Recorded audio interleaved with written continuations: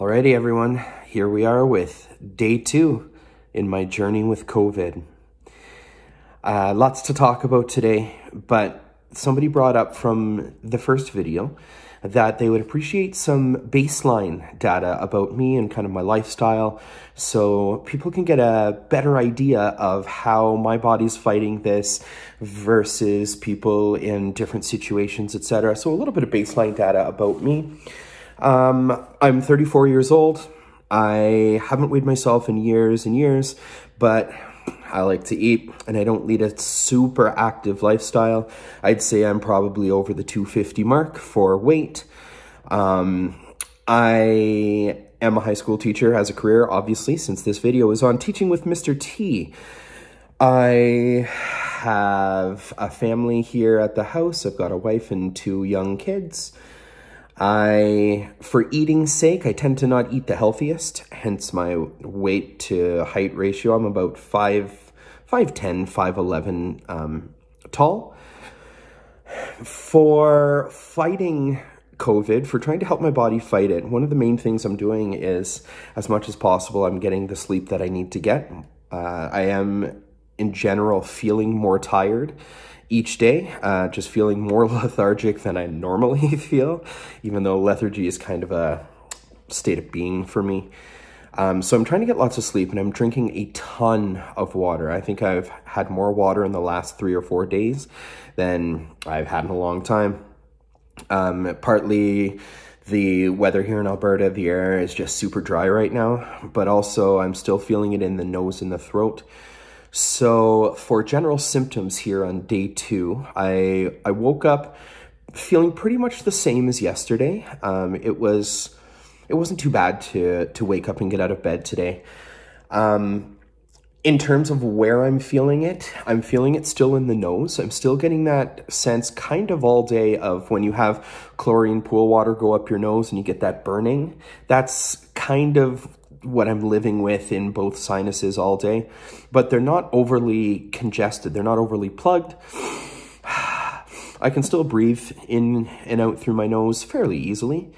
I'm feeling it a little bit in my throat, a lot of the dryness, partly because I talk all day long on Google Meets with my students. I'm still teaching daily. I'm logging into Google Meets with classes all day long every day and drinking a ton of water. The more I talk, the more just dry and raspy my voice gets, and I start to feel like I need to do some throat clearing and some water drinking. And occasionally I'm hacking up a bit of a dry cough, and I think it stems from the dryness of the air from the consistent talking through teaching with this as well. There is the major symptoms still that I'm dealing with, and I know that this is a COVID thing, is the loss of taste and the loss of smell. I did a little bit of research today, not a ton. I went to Dr. Google, and just for curiosity's sake, how long is the loss of smell and taste going to last? There was a study done. Don't remember the name of the website, so this is super reliable information. But there was a study done on adults that were demonstrating mild symptoms, which I would definitely class myself as experiencing mild symptoms. And they said that the majority of the taste and smell returned for these adults within 8 to 9 days. I'm going to be dealing with this for 8 to 9 days of the loss of taste. But with the mild symptoms that I'm dealing with, I count myself very lucky in this situation compared to what others, the severity that others have had to deal with. But I saw something going around on TikTok a little while ago, and I thought I would try it for y'all so you can see kind of like how much this has gone. All we had around the house were white onions. So I have just kind of cut myself a little sliver of just straight up white onion. And I thought I'd just top it off with a little Tabasco, because what is some raw onion without Tabasco on it, right?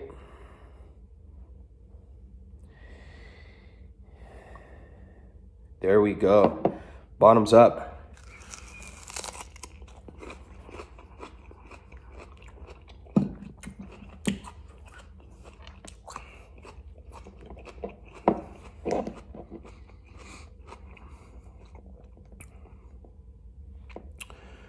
Zero taste. The eyes are watering a little bit from the Tabasco. There's still a little bit of heat, but I taste nothing. Literally nothing in that bite. It's crazy. So again, I classify myself as definitely mild symptoms. I'd probably say, in terms of how I'm feeling on day 2, let's call it out of 10, scale of 1 to 10, super scientific.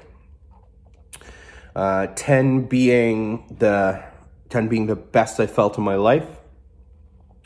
1 being I'm on my deathbed. Sorry, just the heat from the Tabasco in the eyes there is really getting me. Let's say I'm probably about a 5 today. So day 2 in the books, still living in the basement, getting super lonely. What I'm feeling is, I'm feeling today, for emotionally, I'm feeling like Kyla, my wife, is really taking on a lot upstairs, dealing with the 2 kids, dealing with the house, when I'm sitting down here, not able to do really anything. And that's really starting to get to me. I feel so bad for her.